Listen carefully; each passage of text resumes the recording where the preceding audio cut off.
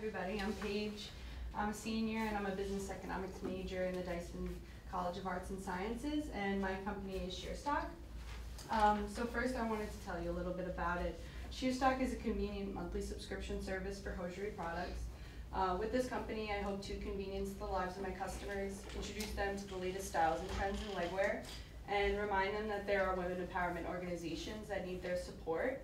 And that's why I partnered with Career Wardrobe, which is a nonprofit in Philadelphia that helps underserved women break into careers by providing them with professional attire and educational programs. So the way my customer will sign up is they come onto my website and they fill out a brief style quiz. From the style quiz, I collect valuable information on my customer regarding their size, their needs, their preferences, where they're wearing their stockings, and if they're looking for any features.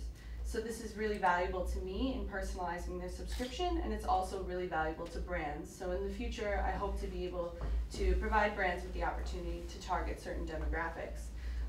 Right now we have 3 packages. The first is 2 pairs a month at $19.99. The upgrade is 4 pairs a month at $39.99, and the Nylonista is 6 pairs at $49.99. So here's an actual product of mine. This is the SheerStock subscription. This is what arrives to my customer's door every month. Inside, I included rewards from my crowdfunding campaign that I'll be addressing momentarily. But for example, t-shirt reward, different styles of pantyhose and stockings. Here we have some more fashionable styles, and then more basic for just someone who's wearing it as a part of their work outfit. So just to touch on the market, there's 66 million women shopping for these products. In 2013, they spent $1.28 billion on tights and sheer hosiery. So there is definitely a market.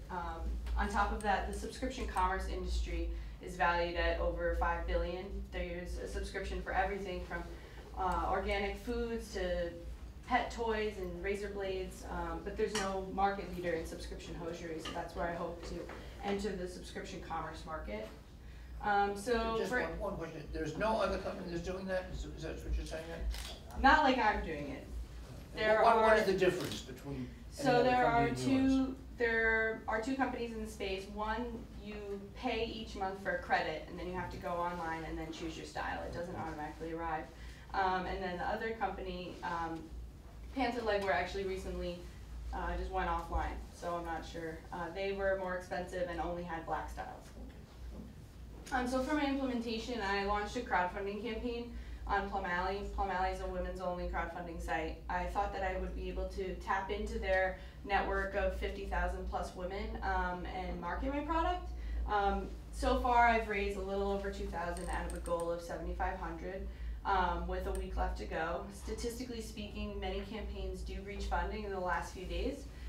Today I was featured on Product Hunt, which is a for those of you who are not familiar, it's a place where entrepreneurs share their startups, talk with people, share their founding stories, and get publicity, hopefully.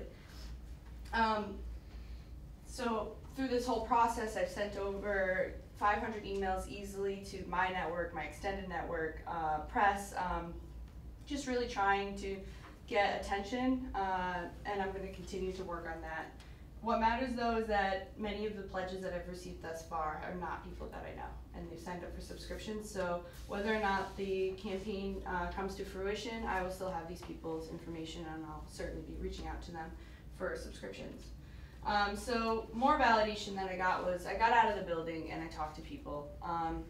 They're using lean startup strategies. I went out and talked to potential customers. I found a neat little hosiery shop in Penn Station where I just kind of set up for 2 days on a weekend, and I spoke with people who were window shopping, and I asked them questions ranging from, what are your pain points when it comes to hosiery? Where do you usually wear them? How often do you wear them? How often are you replacing your products? And what frustrates you about that? So with those questions, I tried to lead them into a solution that they would suggest. And many people said that, you know, they just would rather have a more sturdy pair, which is where I'm in business, but it helped me understand my customer better. I got a lot of feedback as is it the Birchbox for tights, which is exactly what I'm looking for. Birchbox has over 400,000 subscribers right now.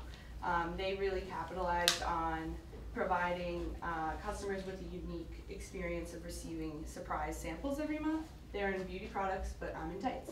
And that sort of led me to a pivot where now I'm going to focus my marketing efforts on really conveying that this is for the customer to discover aspects of their style that they wouldn't have otherwise known by receiving these fun and funky pairs of tights and trying them out. I also received some direct customer feedback.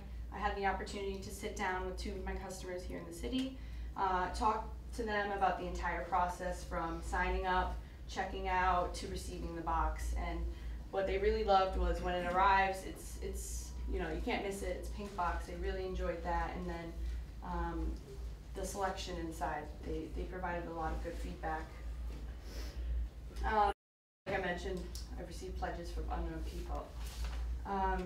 So that is SheerStock. Does anybody have any questions?